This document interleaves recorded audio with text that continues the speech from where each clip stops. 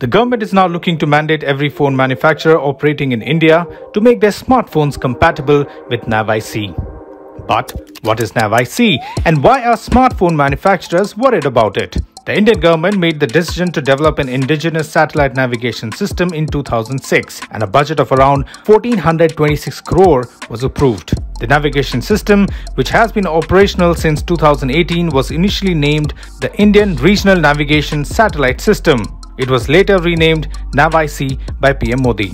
Developed by ISRO, NavIC consists of these 8 satellites: IRNSS 1A, 1B, 1C, 1D, 1E, 1F, 1G and IRNSS 1I. It covers India's entire landmass and up to 1500 kilometers from its boundaries. There are plans to increase the number of satellites to 11 to further expand the coverage. Unlike GPS, NavIC satellites use dual frequency bands which allow it to be more accurate compared to GPS, which uses a single band. The satellites are situated in a much higher orbital positioned around 36,000 kilometers from Earth, hence the signal is less prone to obstructions.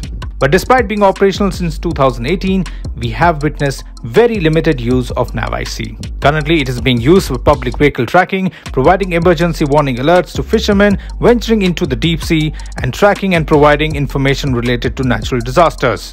NavIC compatibility is an issue. Phone makers are worried that making their phones NavIC compatible would mean higher hardware and R&D costs.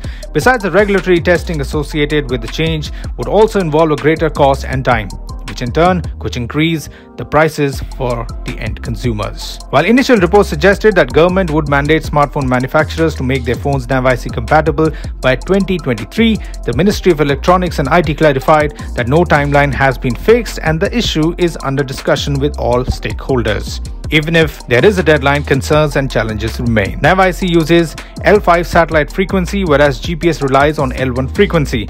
Most phones in the market today come with chips that support GPS-compatible L1 frequency. Making their phones NavIC compatible could mean introducing a whole new chip or dual-band chipsets which support both GPS and NavIC.